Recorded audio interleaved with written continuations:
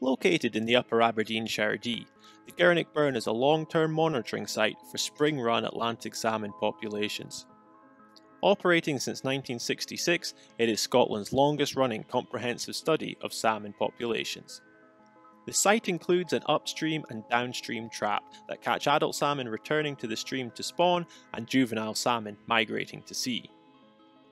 During the summer of 2016, the juvenile trap was completely refurbished, with much of the timber structure replaced. The trap refurbishment was completed in time for autumn, when adult fish enter the Girnock to spawn and a downstream migration of juvenile salmon takes place.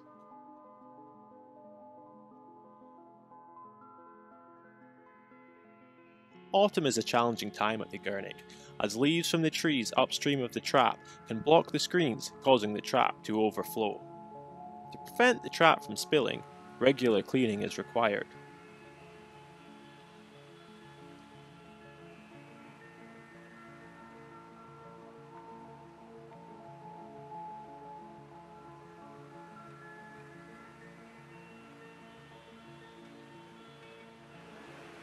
Wooden boards can be added or removed from the trap to adjust the amount of water that is sieved through the screens, allowing it to catch fish at a range of water levels.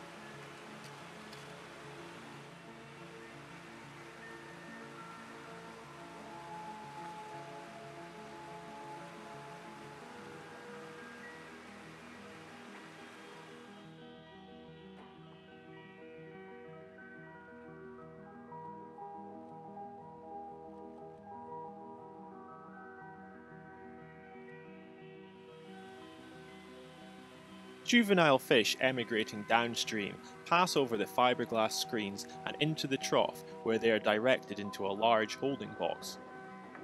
There are two distinct periods of downstream migration at the Girnock, one in spring and one in autumn. Fish migrating downstream in autumn spend the winter in the River Dee before entering the sea the following year. As many as 5,000 juvenile salmon can be caught in the trap over the spring and autumn runs. Fish are netted out of the trap, and information on their length, age, and sex can be recorded. Along with Atlantic salmon, brown trout and European eels are also caught in the downstream trap.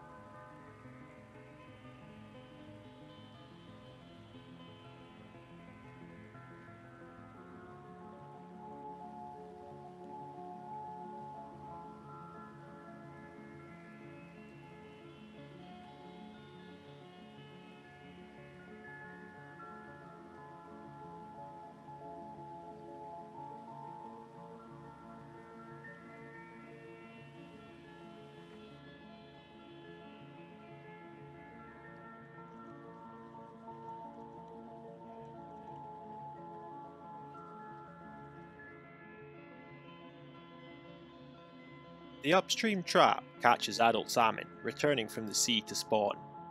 Adult salmon enter the River Dee in spring and spend several months moving upriver. The adult trap also requires regular cleaning to ensure it is operating efficiently.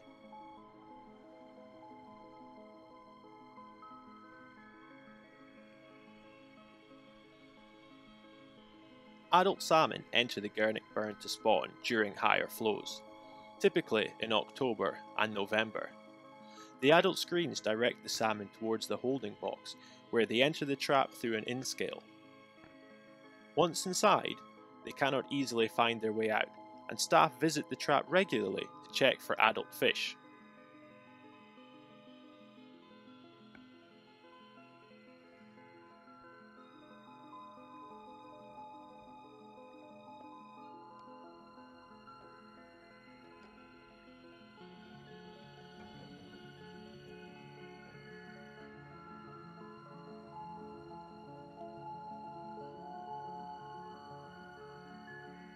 The adult salmon are netted out, and details on their length, weight, and sex are recorded.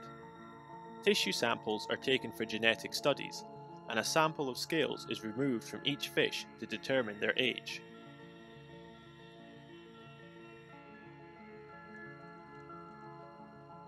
After processing, the adult salmon are released upstream to continue on with their journey.